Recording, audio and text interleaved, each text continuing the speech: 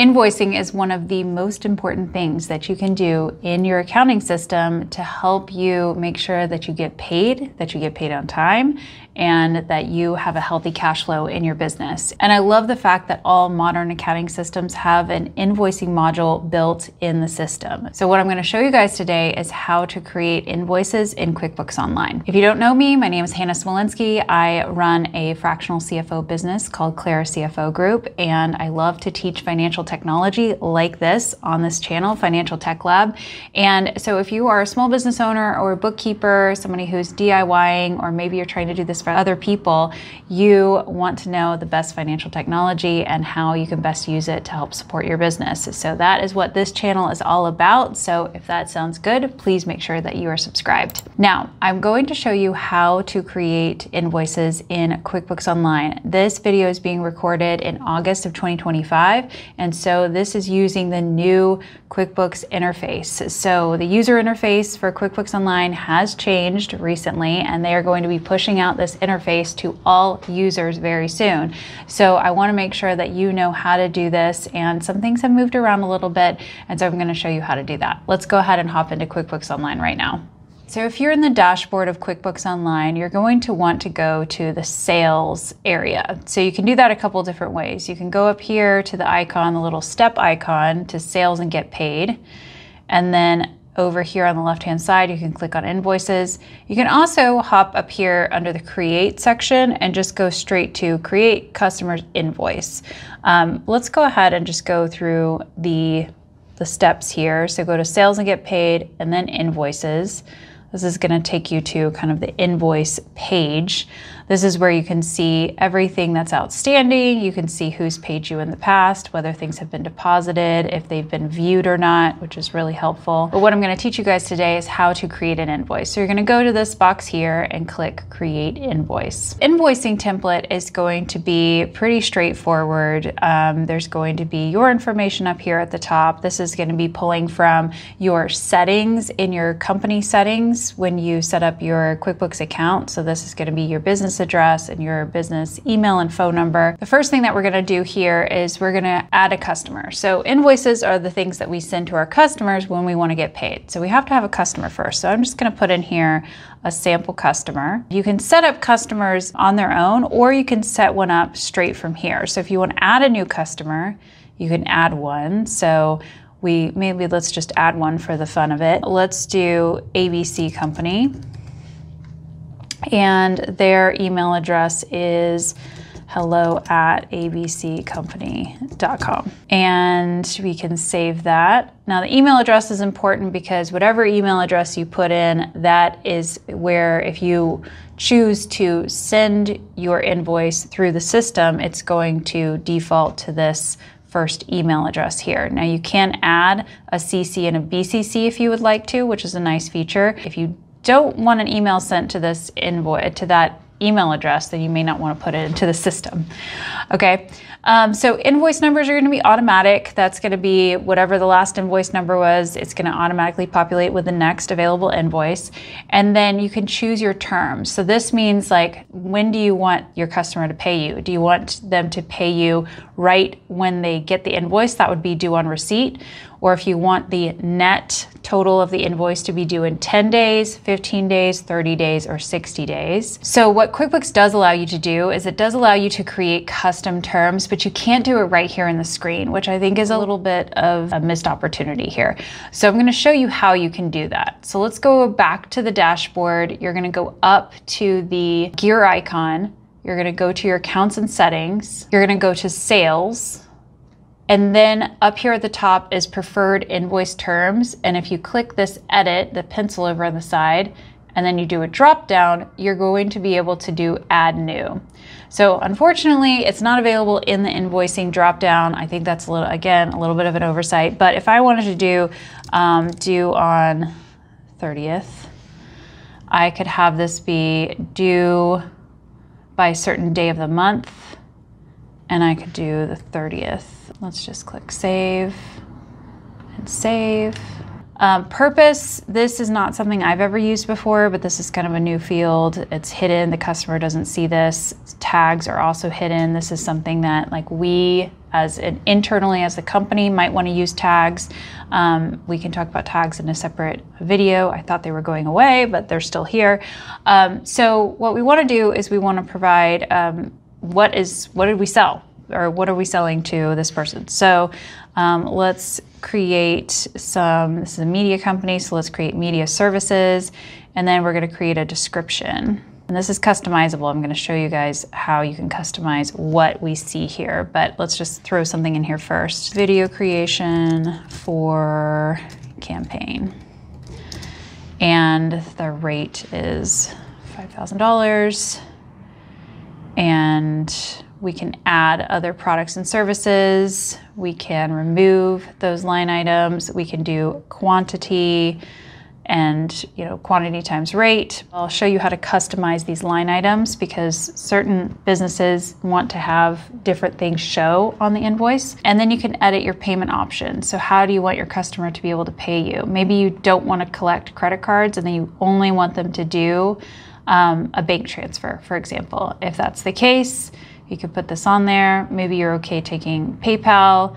If it's a creative service, maybe you want to add on tips. Maybe that's something you want to be able to do. That's kind of a newer feature. And then here's another new feature. You can have the invoice total. If you want to take a deposit, you could potentially do that. Deposit amount, maybe you want a 50% deposit and you want that to be on bank. And you want that deposit to your main checking. If you want a discount, you can. It's pretty easy to do. You can do it on a percentage or a dollar amount. If you want a shipping fee, you can put that on there. And then if you want late fees. So this is something where you can default charge for late fees. So this can be a flat amount, like $100 for a late fee, or you can do like 1%. So let's say we want to do 1% once per invoice, not an upfront flat one-time payment. You can also set up an automatic grace period if you want to. Maybe that's a 5-day grace period. All of this could be set up and customized, which I think is pretty cool because then it can automatically do that for you. You can adjust the design, which is great. You can use the template that they have. You can upload your logo. You can change the color scheme. I'm not going to change that right now. And then you can also schedule this to go out. So this can be a recurring invoice. You also have this new recurring payment option, which is pretty great. This is where you can basically, you have to set up a recurring payment and you determine the interval that it's recurring, but your customer will have to accept it. So they have to basically approve that charge, which I think makes sense. So you might just need to make sure that you've communicated with your client for them to expect that if you, maybe if you've signed an agreement that it's $5,000 a month for a year or something like that, then you need to make sure that you probably have a contract supporting that, and then the recurring payment would be set up this way. So that's pretty great that is all able to be set up. That just shows you some of the customization that can be done. Now, since we set up the recurring payment, there's now this checkbox that says this is a one-time payment versus like a recurring. So now you can see first payment total, recurring payment total. I'm just going to take the recurring payment off so we can see what just a normal invoice looks like. And you can print it later or you can send it later. And then you can also have it send invoice reminders as well. So this gives you a couple options. You can have a reminder 3 days before the due date, on the due date, and 3 days after the due date. You could set up all of these if you wanted them to. So you've got a lot of choices here between like customization on what you'd like to see on the invoice. This is where you can actually modify these columns here. So maybe you want a service date and you can take that off. If you're a product business, you probably want to have your SKU on your invoice going out. So that if somebody wants to rebuy that same thing, they know exactly that the SKU matches what's supposed to match, or maybe you use purchase orders, for example. So you can turn that off if you're just providing regular services. If you don't want a description, you can modify that. If you don't want some of this to show, you can take it out. You can also create custom fields as well. I'm not going to do that because I need to save my invoice, but you can create custom fields. So there's a lot of customization that can happen here. I think that it's pretty helpful. Like if you're doing services, you probably don't need a ship to area, and maybe you could take out the terms if you just have a due date instead and you'd prefer that. That's up to you. You could take it out. So yeah, lots of things that you can do there. Let's save. We can look at the payer view here. So this is what the payer sees when they're going to get this invoice. So they're going to get an email that comes in that they can click on, and it will say, you know, pay your invoice. And then they have this button here that says view invoice. And so the PDF view of that, so it has your bill to address, your invoice details over on the side. Here's the information about the product and services and the description, and then deposit and the balance due, and then they can view and pay. And then that payer view is just that deposit amount that we set up. If we want to go back and then we say, actually, we just want it all paid in full at the beginning. We don't want to take a deposit. Then we can turn that off, and let's just check that out. And then it's there. Let's save that. And over here, the payer view would be the full $5,000. And then this is what the email looks like when it comes in. So they've got, this is kind of nice, so you can preview if you're working on it and you're trying to like make sure you know like what is the customer actually gonna see. This is the email that they get. This is after they click this view and pay. They will go here, and then they will go, and if they want to view the invoice further, this is that PDF view. If you want to make an attachment as well, you can also put a memo on here. It's always going to tell you if it's hidden. So this is the note to the customer that would show up on the actual PDF view. And if you have any attachments, so let's say you charge your customer because you traveled and you are, you know, getting reimbursed for your travel, and you need to put your hotel bill on there and maybe, you know, some receipts for some meals or something like that. You want to PDF those into a document, and then you can attach those to the invoice here. Sometimes people like to see like timesheets attached to invoices, so you could do that here as well. But basically anything that you need attached to the invoice, you can attach that in a PDF. So we're not going to send this because this is a fake email address, but it might actually be a real email address. I don't know.